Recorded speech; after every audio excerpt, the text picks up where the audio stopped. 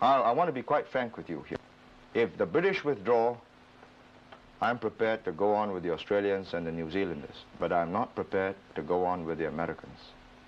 Why not, Mr. Prime Minister? Why do you think America... Well, can I put it this way? I think there are highly intelligent, well-meaning often people, and some of their leaders, like Kennedy, the late president, had signs of growing greatness, depth. But, you know, by and large, the administration lacks depth and judgment or wisdom, which comes out of an accumulation of knowledge of human beings and human situations over a long period of time. That's lacking. And it's not their fault. What have they got? 300-400 years of history, and they've become a nation just recently. You know, I'll tell you this. I've had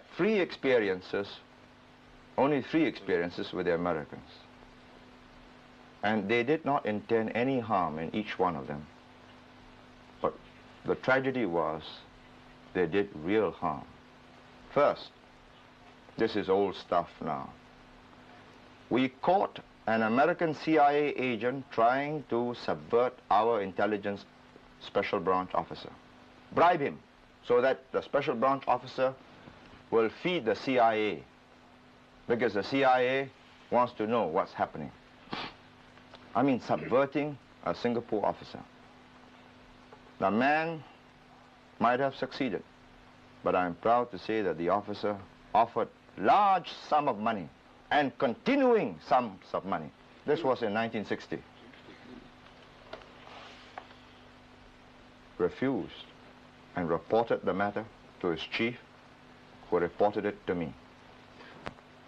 Man was caught, locked up, and it was on razor's edge whether we charged him in open court or not. No, let me explain this.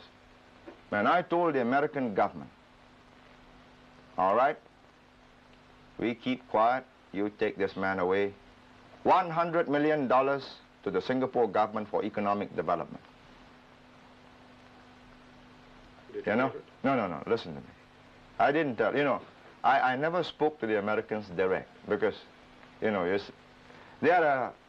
they lack the finesse, and, you know, they may say, yes, hey, give it to you. Why not? Why should the Singapore government just give to you, to me, which would have ruined me? But through an intermediary, they offered me and my party $10 million. I mean, the insult, you know. I told them, keep it.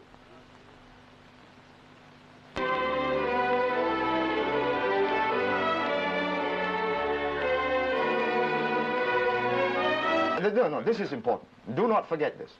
And this is why I have not the slightest doubt that my two colleagues, Dr. To and Mr. Rajaratnam, go on this tour of Afro-Asia, which they'll do as soon as the local affairs are settled.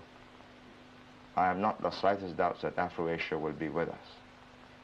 You see, unlike if Cuba with an American base, with American sovereignty, is independent and not a neo-colonialist stooge, then me, the people of Singapore, owners of the British bases. I mean, I could give you a notice, 24 hours notice, you have to quit. Or you're committing an act of aggression with very serious consequences. Oh, very true. Oh, yeah, surely. I think, Mr. Lee...